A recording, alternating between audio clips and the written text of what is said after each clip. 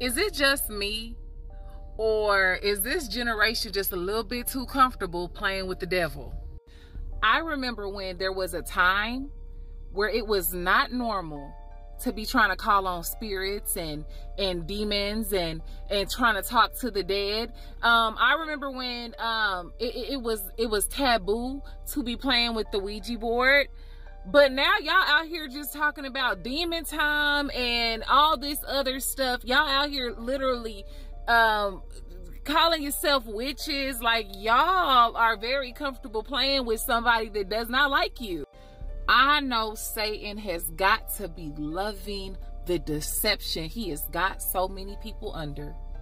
For one, you got people out here thinking that being a Satanist is not worship of Satan.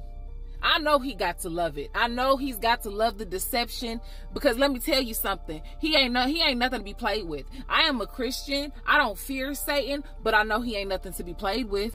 God's word literally warns us not to be ignorant of the tactics of the devil, meaning that he is very crafty. He's very wise. He's not stupid. So the devil doesn't care what you don't believe in. He doesn't care that you don't think he exists. He doesn't care if you call yourself a Christian as long as you don't follow Jesus. He don't care as long as your belief system doesn't lead you to the truth. He's got you right where he wants you. And you know what's so ironic about the devil? Even though the Bible says he comes to kill, steal, and destroy you, he hates you. He wants to make sure that he robs you of an opportunity to have salvation and eternity in the kingdom of God. He wants to make sure that you are dragged down to hell when he goes.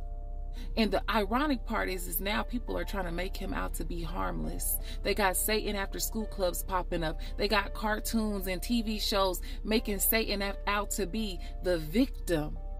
And the reality is, he is trying to make you his victim, because he knows that his time is short. He knows that the deception is one day going to be put to rest. He knows that all sin in this world is going to be once and for all be destroyed. But as long as he can get as many people to be destroyed right along with him, he is going to let you believe whatever you want to, as long as it's not Jesus Christ.